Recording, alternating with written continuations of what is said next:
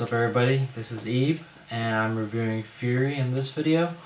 So yeah, at the end of World War II, a young boy, former army typist, that's Logan Lerman's character, he's thrust into the middle of a war, World War II, as a gunner on a Sherman tank under the control or command of War Daddy, that's Brad Pitt's character. Now this is the end of World War II, and War Daddy and his crew are to push into the heart of Germany to end the war once and for all. But there's a catch. They're running out of tanks, supplies, and they're not in the business of wasting American lives. Now, plus the German armored division is much more powerful and sophisticated than the Americans. So I've got two words for this movie. I loved it. I've been impressed with some of Brad Pitt's work recently. Assassination of Jesse James. I thought he was great in that. World War Z, he was alright, and he was good in that. And it was a good movie. I know he Plan B produced it, or developed it, or whatever. And I felt Fury. I felt like the cinematography in this movie properly captured the atmosphere of mid-century war. Mud-ridden, vile, animalistic, mechanical, and also there's a fine line between what makes a soldier a human being or a mere pawn in a chess match, and that fine line is death. And I thought the movie captured that really well.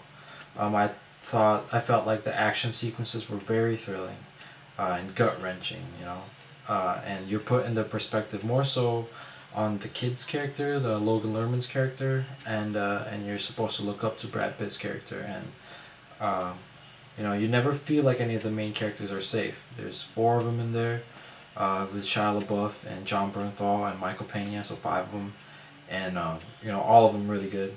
And but see, nobody is safe, and there's no reason why any one of them should survive the whole film, and the film in turn becomes a guessing game of who will survive by the end of the movie. And which I thought was, really good thing to do, good way to keep the audience in it. The downside is obviously, well, not obviously, but I kind of thought that Logan Lerman's character was never in any real danger, just the way the movie goes.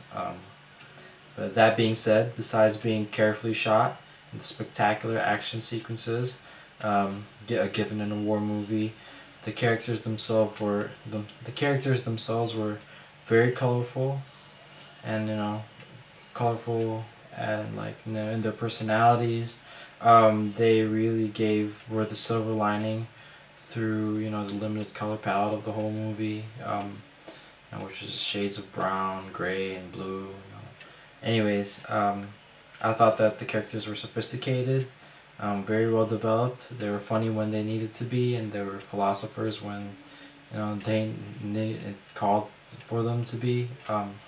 Really good dialogue, especially getting towards the end, and there's a scene in the middle of the movie where at the dinner table it really shows who they were in as characters. Felt like this is one of Brad Pitt's best performances yet, or at least in recent memory. And in my opinion, Shia LaBeouf's best performance I've ever seen him, and I've seen Nymphomaniac. It's not really about him, and I've seen Charlie Countryman. He was really good in that, but he's better than this, I thought. He was a much more well-rounded character, and I almost forgot he was Jewish in this character. His character's name is Bible in this one, so so yeah. And John Bernthal is a movie star, no doubt, no questions about it. And Michael Peña is Michael Peña, lost himself in the role yet again. Logan Lerman increasing his stock as he cashes in his potential and materializes it into emotional substance. That's what I wrote. And by the way, my link to my blog is always going to be in the comments, just FYI.